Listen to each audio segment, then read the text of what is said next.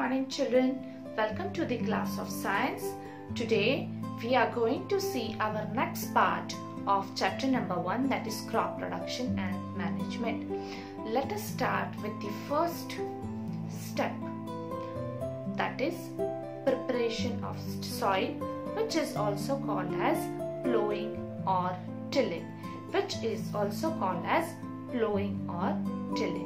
So what is plowing and tilling? Plowing and tilling are the steps which are included in preparation of soil, that is preparation of land. A farmer first of all plows his land with the help of plow. This helps when a plowing process is done. We are actually turning out the soil. We are digging out the soil, that is we are taking out the bottom soil on the upper part of the soil, and the upper layer of the soil is mixed with the downer layer. In this way there is turning of soil from upside down and downside up. So this is the first step. Then we can say that the big lumps which are formed during this plowing are flattened with the help of a wooden plank that are broken down into smaller soil lumps. Now why is plowing, tilling helpful for the crops and for other microorganisms that are living in the soil?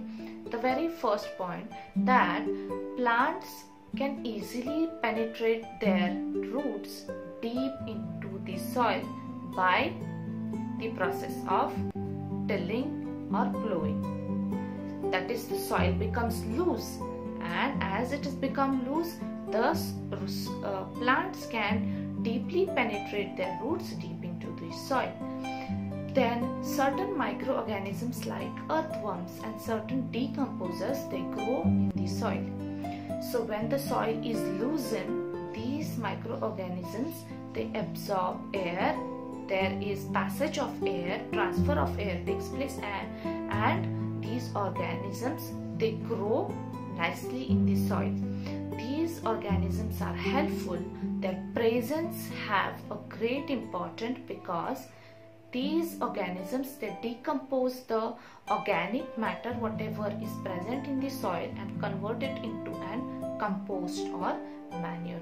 So these organisms are important. You have learned the concept of vermicompost in your previous class, that is in 7th standard and 6th standard. So in this way, some organisms, they start to live happily when the soil is loosened. The big lumps are broken down with the help of a wooden plank. So children, there is one more beneficial use of this, that is I have already spoken, that is we are turning the soil upside down. The deficient layer, the top layer is deficient in nutrients. So that is replenished by the bottom layer, which is rich in nutrients. So upside down of the soil makes the plant availability of lots of nutrients, and as a result these plants absorb the nutrients from the upper layer and they grow up nicely. So these are all the positive points of plowing or tilling. The loosening of soil and turning of the soil is called as plowing and tilling.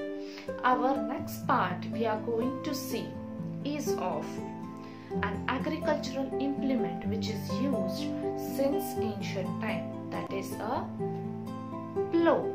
Plow consists of a plow shaft and a plowshare.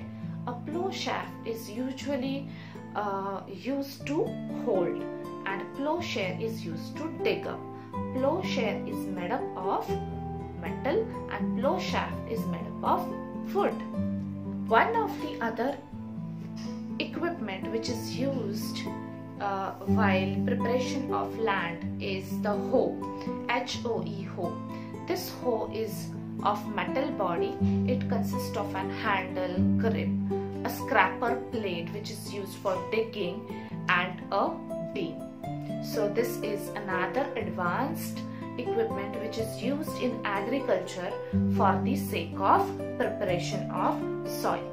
So nowadays we are using the other, that is the cultivator, which is driven by a tractor.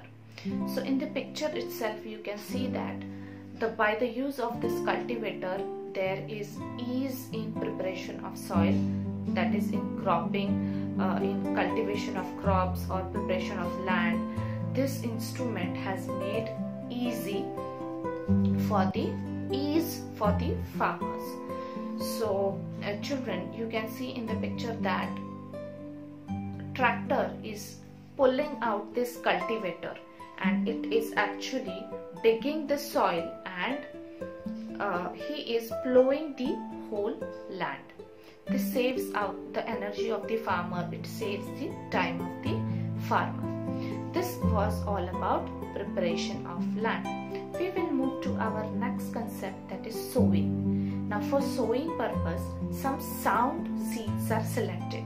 First of all, you will see that we have performed an activity in the slide itself. We can see it, that is some seeds are taken and they are poured in water. The seeds which floats on the water are bad seeds, they are weak seeds. They should never be taken for sowing purpose. The seeds which will settle at the bottom, these seeds are actually taken for the sowing purpose. Okay, so these seeds are then taken and sown in the farm. Now what instruments? In the next slide you will see that there is an instrument which is used in ancient time, that is a funnel like shape, and it has the rods which are rooted in the ground, and from the top the seeds are poured up into the funnel like shape and they reaches the ground. First it digs out by applying pressure on it. The farmers, you can see that they are applying pressure. One farmer is applying pressure, the other is handling the animal. Okay, so in this way the seeds are then poured, and then through the rod they are carried to the ground. Once it is digged, it reaches the ground, and the farmer, with the help of his legs, he just makes the land plain. In this way the sowing is done.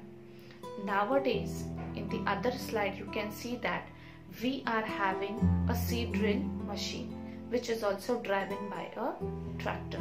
So these are the advanced machineries which are used for plowing, sowing, even for harvesting, and which makes the work of farmer easy.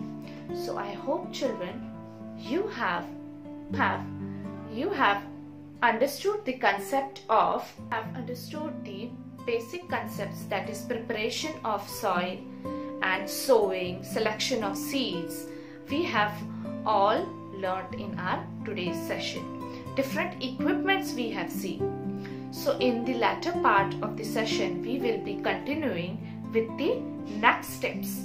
So for the time being, take care students. Bye bye. Stay home, stay safe.